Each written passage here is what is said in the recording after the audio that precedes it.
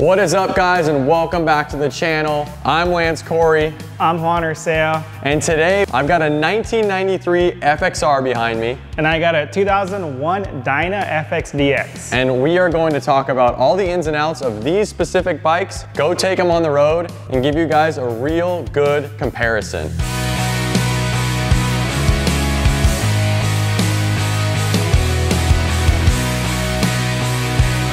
So we have these cheat sheets. We are not the, I don't even know what the word is, aficionados. Is that the word? You know, there's tons of facts about FXRs and Dynas, and there's tons of changes throughout the years. FXRs, there was times where they had shovel head engines in them. Dynas, you've seen them with 39mm forks, 49mm forks. Did they come with Evos too? Dynas came with Evos for a little bit. And twin cams. So there's tons of information on these bikes, but we're gonna specifically talk about the ones that are behind us. And we're gonna be comparing these two bikes. To me, they're the most sought after and similar in today's world. They're both about the same price range. These both have stock power plant engines in them with minor modifications, including like the pipe, bars, risers. Yeah, I mean, if you're gonna look at a bike that's in the $5,000 to $10,000 range, you're gonna consider both of these bikes. First off, the FXR. One of the biggest things you're gonna notice, and the way to tell it's an FXR, is you're gonna wanna look for the triangle on the back of the frame. This changes the way the bike rides, and we'll get into that shortly, but first we're gonna get into the stats. So basically, a 1993 FXR came with an Evolution engine. The Evolution engine has a single cam in it. That single cam runs the push rods, which runs the valve train. And tell us about the valve train on this bike. So this bike right here, the 01, it's a twin cam, a little bit different than that FXR. It's got two cams operating the push rods that open and close the valves. So that's kind of the main difference in these engines between these bikes. And you're gonna notice that they sound different. These bikes actually have the exact same exhaust system on it, but when we take them out on the road, you're going to hear the difference of these drivetrains. The Evo, right out of the box, Harley claimed pushed out 47 horsepower and 86 torque. So I think that one is an 80-inch. This is an 80-inch, yep, sorry. It doesn't have it on the stats, but what it does say is that this Evo was a 1338 cc. Okay. What is the cc's on that? So this is an 88 cubic inch. It's a 1449, so almost a 1500 cc. Putting out an estimated 67 horsepower and 78 foot-pounds of torque. So as you can see, a little bit bigger displacement, but also a little more power, and in my opinion, a little more reliable.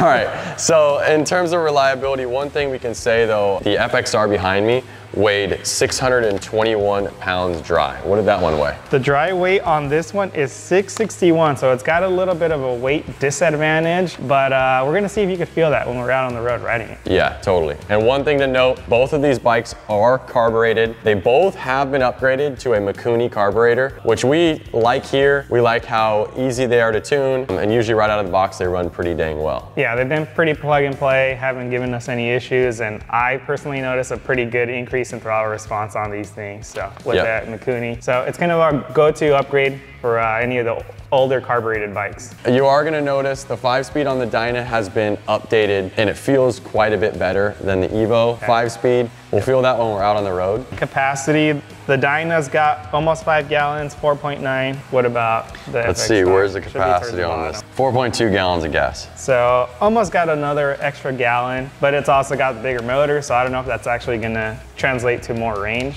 All right, well, let's throw these down. I wanna go over here and talk about the triangle on the frame. So one of the things you're gonna notice in the FXR is that the triangle leads to where the transmission or the whole like engine connects to the frame, and there's rubber engine mounts. And then as well as the swing arm comes off of this pivot back. So what that does is it really allows the swing arm to be connected to the frame and then the engine to be connected to the frame. And then what happens is later on, Harley Davidson ended up going to this design, where on the Dyna, really the only thing the swing arm goes to is the transmission. You notice it's not bolted to the frame anywhere other than off of the swing arm, which is also rubber mounted and made to be kind of able to move. And that's where the Dyna wobble is kind of originated. You're gonna also notice something that Harley did. They really did like this FXR design, and that same style frame is on the current FLH model bikes. So it's the same swing arm style, it's got the same triangle. To my understanding, Harley Davidson, that was a very costly frame, and they were able to figure out how to manufacture a frame that was easier. And so later on in the years, they used this frame for the Dyna, but they kind of kept that same engineering on their FLH frame. But what that that does is that this engine is rubber mounted. It's rubber mounted basically to the rear wheel. And then if there's any shaking in the engine can happen in the wheel. Any shaking in the back wheel can happen in the engine. So we do see a lot of guys upgrade to different engine stabilization mounts for these bikes, but that's kind of the biggest complaint between the FXR and the Dyna, because other than that, they both have 39mm forks, they both have dual disc brakes. They really are very similar bikes, but that frame is the biggest difference, especially from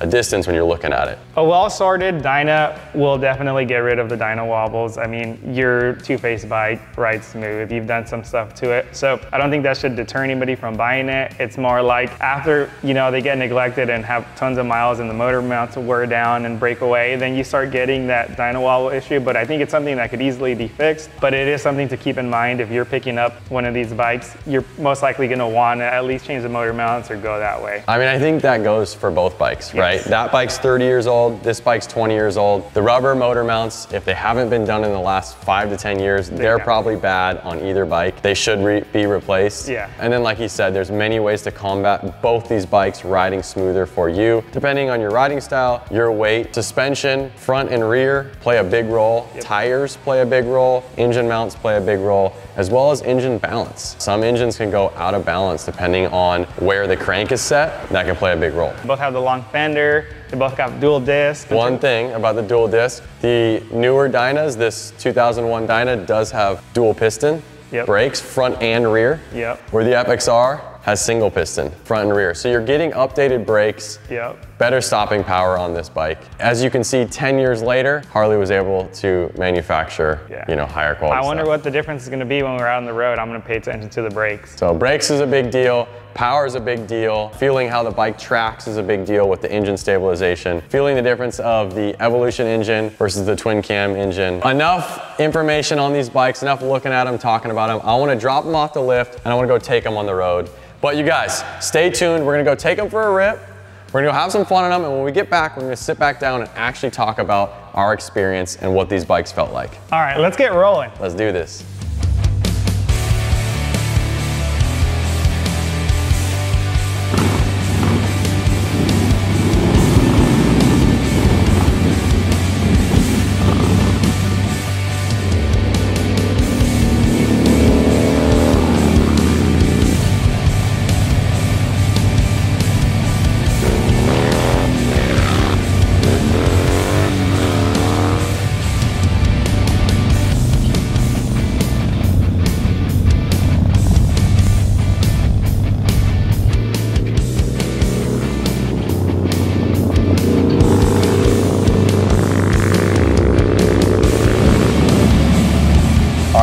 That was pretty sick. That was rad, for sure. I think we did mess up. I wish the camera had mics listening to everything that we were talking about while we were riding, because the conversations were good, and when we flip-flopped the bike, they were really good. So we got to try to tell them, especially you, like I feel like when you got off of the Dyna and you hopped on the FXR, you had the biggest reaction. So hold that reaction. Don't say it now. We just got off of these bikes. We had a blast. My favorite part had to have been ripping those S-turns and like flip-flopping bikes on those S-turns. Yeah, I think the road was like nice and paved, and like the bikes are really grippy. We would have really like lean into the turns and stuff, get on the gas, and it was rad for sure on both bikes. Even like dogfighting that. We're talking to each other on our comms, just coming into those corners and even watching each other's bikes a little bit, watching how they were tracking. It was just good times. But again, I started out on the FXR myself. Yep, and I started on the Dyna. Which was funny because on the FXR, first of all, the dash, the gauges are very analog. There's no computers, you know, there's actually a thing that spins to show the miles. The cable sticking out of the back. So very old school, 30 years old. The bike kind of felt like I'm a little lower in it. Yep. They both have about the same height risers. They're like right around the 7 or 8 inch riser. And this one,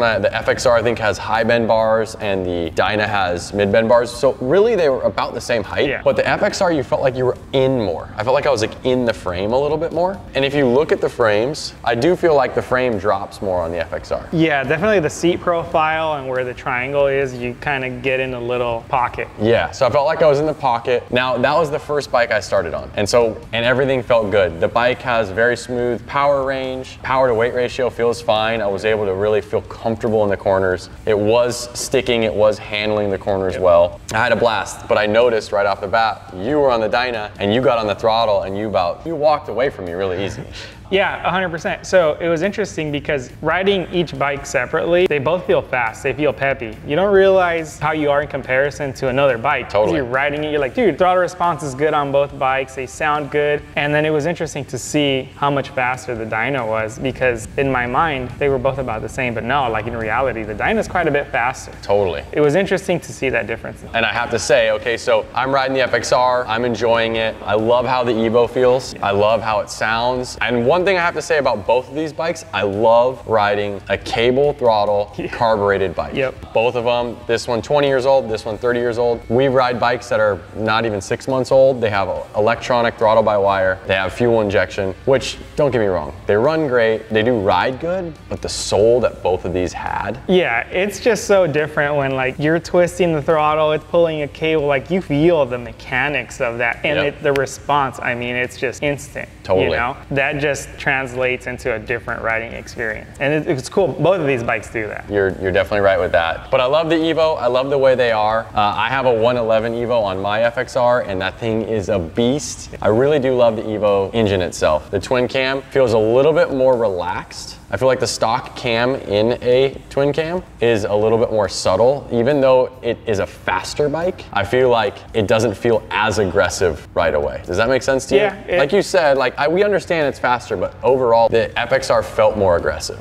Yeah, 100%. I think the twin cam, the power delivery is just a little more mellow. Exactly. We had a little bit different experience, right? Because you went from the older bike to the new bike, and I went from the new bike to the old bike. And you got on the old bike. We did a flip-flop after riding it for a half hour to an hour. We do a flip-flop, and then you get on the FXR, and he's in my comms. I'm like, hey, let's turn around, let's start heading back. And he was behind me, and I hear, whoa, whoa, whoa, whoa. So I hopped on the FXR and I started riding it the same way I rode the Dyna. Pinned, banging gears, I see a turn, all right, you know, I still got plenty of room, I'm trying to keep up with Lance. And then I hit the brakes and I'm like, hello, is anybody in there? One of the biggest difference for me between the two bikes was just the brakes. And we had mentioned it earlier, they have a different style that has like a dual piston, and this one only has a single. And that was like off the bat very noticeable for me, where I was like, I literally thought I was gonna like T-bone Lance into the turn. He's like, oh, I thought he was crashing. He was like, oh, and I was like, what? And he's like, the brakes on this thing suck.